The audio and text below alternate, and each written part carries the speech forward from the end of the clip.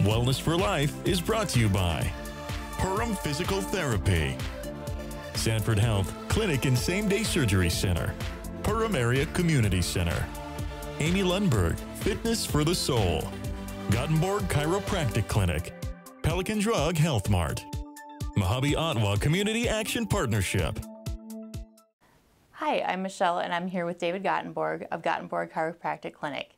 Today we're going to talk about arch supports and how they can benefit you. Yeah, thanks. You know, the reason why I want to talk about arch supports today is because I think most people assume when you wear arch supports, you're talking about foot or ankle pain. But I want you to think a little bit about how it interacts with your knee, hip, and perhaps even the low back. So we have a little short video here that we'd like to watch to start the program. When a foot pronates excessively, the foot flattens and the toes turn outward more than normal.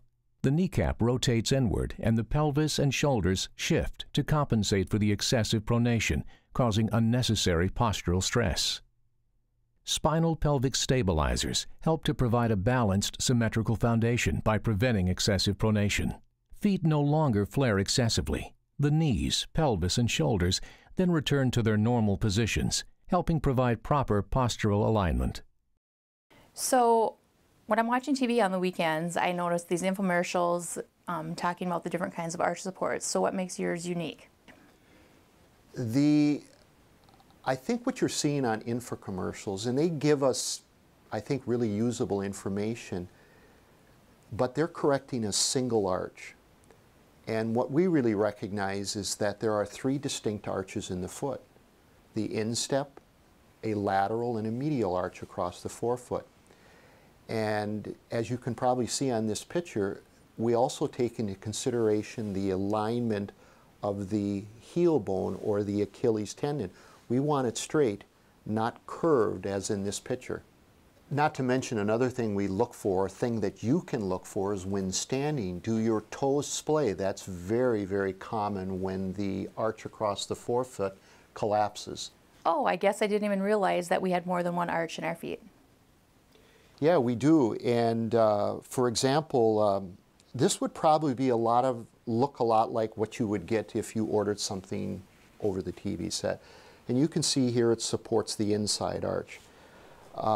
When we take a casting or a profile of the foot, we're also correcting the arch over the forefoot, as in this example.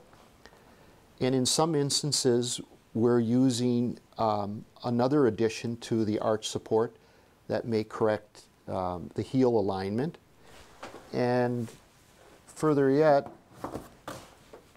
we sometimes will add a heel lift. And this is what makes a custom support differently. All three components are added to the support. So where do you go from here? How would you proceed in getting an arch support?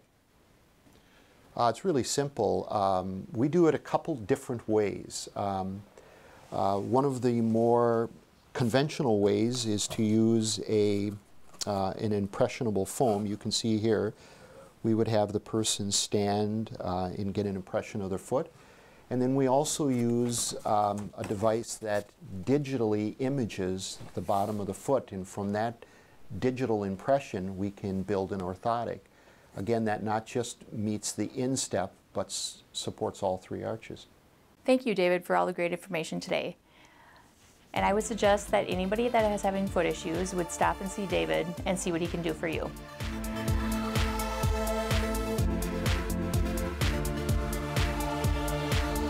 Coming up on Wellness for Life.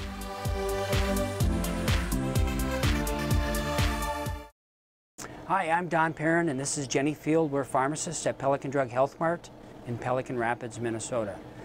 Today we're going to talk about understanding asthma inhalers. Did you know that only 7% of the people that use inhalers understand how to use them correctly? And you combine that with a wide choice of asthma medications, asthma management can be more than a little confusing. Together we can change that. Everybody is different. So your doctor decides what type of medication and inhaler is best for you. But here's a brief overview of what you need to know.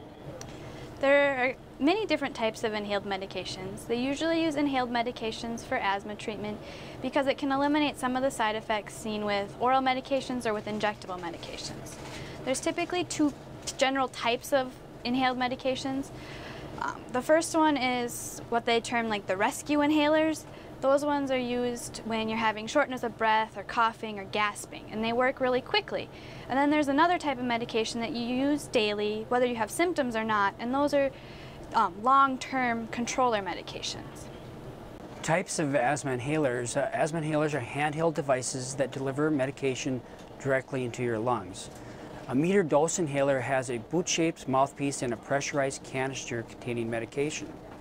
Typically, you release the medication by pushing the canister into the boot. Some of these inhalers contain counters that tell you how many doses remain. If not, you should track the number of doses you've used. Some meter-dosed inhalers contain a spacer.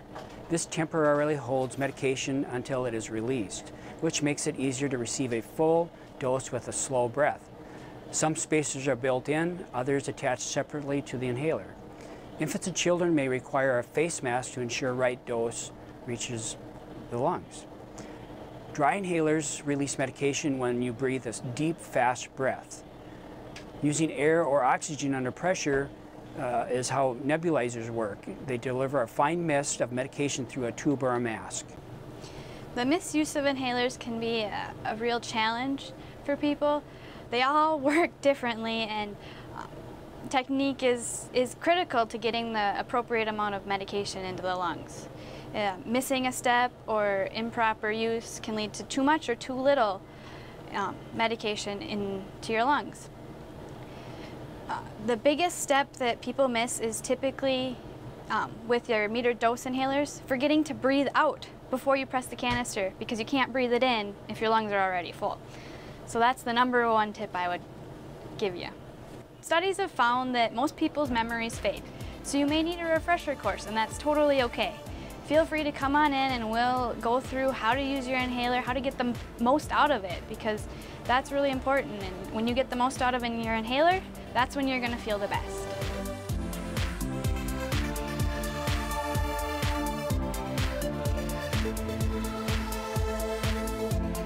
Thank you for watching Wellness for Life, brought to you by Perham Physical Therapy, Sanford Health Clinic and Same-Day Surgery Center, Perham Area Community Center, Amy Lundberg, Fitness for the Soul, Gothenburg Chiropractic Clinic, Pelican Drug Health Mart, Mojave Ottawa Community Action Partnership,